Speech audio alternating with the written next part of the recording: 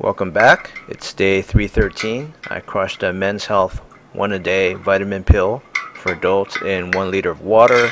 These are the vitamin pills that I normally take, and I'm stirring it with a metal chopstick in my red metal watering pail, and I'm essentially fertilizing from the bottom. This should provide all the micronutrients my plants need, but if I had to do this all over again, I'd do it from the top, because as I water from the top, the nutrients can travel downwards. Putting in the tray means you need roots in there to get at the nutrients. So on day 318, I put half a packet of Miracle Gro singles in the same metal watering can with another liter of water to dissolve it. And this should provide all the macronutrients that the plant needs. The nitrogen compounds, phosphorus compounds, and potassium compounds in usable forms. You can't just put it in elemental, you would wreck everything. So I'm watering away from the plant on the top in hopes that I don't want to burn the leaves or the roots by direct contact with concentrated fertilizer. And I sprayed some distilled water all over tops and sides to try to wash off anything that might have splashed on the leaves. This is macro footage of the plant up close. So it's lonely in this pot. It's just this one plant, and I had many seeds to begin with, but as with many plant growing series, I end up with one, through attrition, or just one that germinated. And you can see the teeth on the sides. The ends are burned, but that's okay, because most desert plants end up with burned leaf ends where the spike is. It has a really high surface area to volume ratio, so it probably just dries out. So it's day 321, macro footage of these leaves again. A few days later, mottled with the white spots, in case you've never looked at century plant leaves up close, although the adults, the mature plants, look quite different from this. But you probably won't find footage like this anywhere else. You'll just find something grainy on the web. So why not show you what it looks like when they're young? It's day 338. I'm watering from the top away from the plant again in hopes of the plant sending out roots, adventitious shoots, etc. So on day 350, I added 1 low dose 81 milligram tablet that's dissolvable of aspirin. I had heard about aspirin watering and how contact with the leaves with the appropriate concentration of aspirin water will boost plant immunity and make them grow faster. So this was my phase during 2016, together with the avocado, navel orange seed, where I was basically doing this to all my plants. So this isn't some kind of special treatment for just the century plant. It's just along for the ride.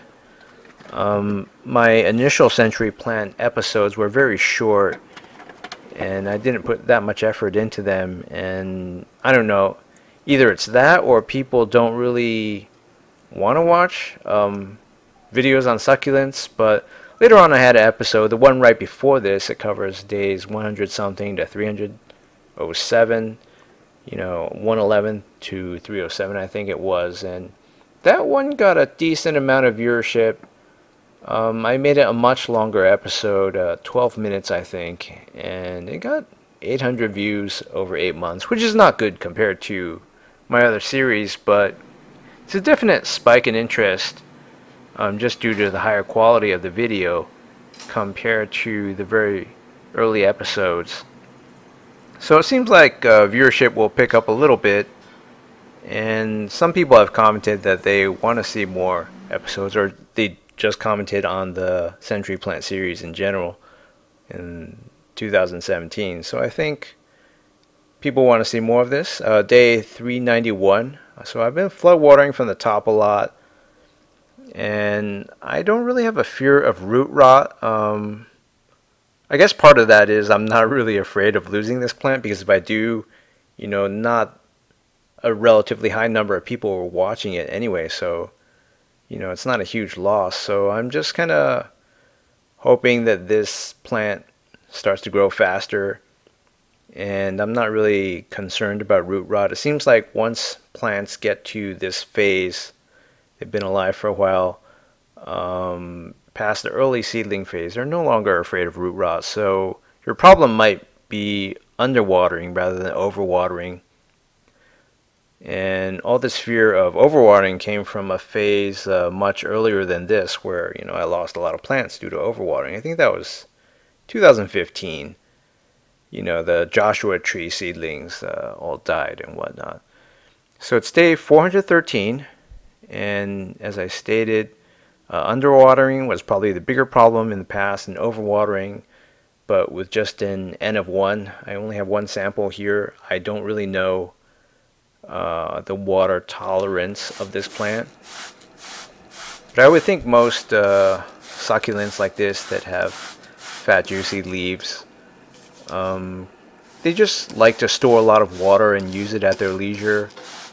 And I can't imagine that, well, maybe they just don't encounter overwatering in their natural environment. But you never know. I mean, there could be a little microclimate where, at the base of a rocky mountain or whatever, it just gets a lot of water, and it might actually have to contend with a lot of water under the ground. So it's day 445, slow growth during winter. So this episode spans fall and winter pretty much, and there's just not enough growth, in my opinion, because there's not enough sunlight. Although the beginning is probably just very slow in general for this plant, like it was for the Joshua tree. So if I had, a townhouse or a house or whatever with a balcony or yard that got morning sun too, and didn't have to wait until early afternoon to start getting sun, then I would have a much bigger plant by now. But, you have what you have. You can't change that, and my balcony can't just magically protrude out and have no overhang. So now I'm spraying the leaves because I like to clean the leaves off. They get dusty, especially when I do work on the balcony with dirt. It just lands on everything, static and whatnot. So you can see there's a little leaf on the bottom. That was one of the first few leaves, and it just got obscured, and the plant sort of grew downwards. So I'll talk more about later. But yeah, so I started watering more like this, and I'm not really afraid of disturbing anything in the pot, but at the same time, it kind of annoyed me early on in this growing series to water directly on the plant, because all these dirt particles, vermiculite and whatnot, would just get wedged between the leaves. So it's day 562, and as I said, over time, the plant got deeper, and I think the first two leaves are obscured or dead. I think there's one that you can see underneath the biggest leaf. But I got this new plastic showering can, and it's been great. And I can just water like this, and it doesn't disturb all the soil. So that removes all the annoyance of all these potting mix particles just kind of moving around and getting into everything. But I think watering like this about once a week is good enough for these succulents or the Joshua tree. Basically, you want the soil wet, but not soaking wet, and you don't want the bottom watering tray to be constantly flooded either. That's just my opinion. So you can see this thing is really green and dark now. The leaves are actually significantly bigger and more in number than they were in the beginning of this episode. So there's been a fair bit of progress. The teeth actually have colors to them. They're an interesting red, sort of a maybe dark reddish brown on tips and yellow at the base. So it adds a lot of character to that. They look different than they were earlier on in this episode, or compared to the previous episodes, the starter episodes. So yeah, it's really come a long way. It's day 570. I'm looking forward to the day where this plant will take up the entire pot or most of it, and have runners going out and colonizing all the remaining empty space, available real estate. That's kind of lonely and boring for the time being. But it'll take a long time before this thing can even approach the appearance of what I see in landscaping projects.